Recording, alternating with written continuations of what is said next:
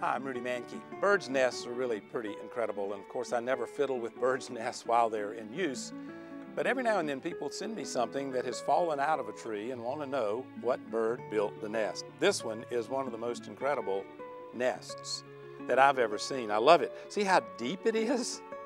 See the way there are lichens that are actually worked in on the outside of this nest?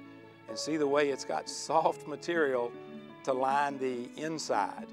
Really, if it were about half this big and not nearly so tall, it would be a hummingbird nest because they camouflage the nest with lichens. But this is the nest of something called a blue-gray gnatcatcher. Blue and gray in color.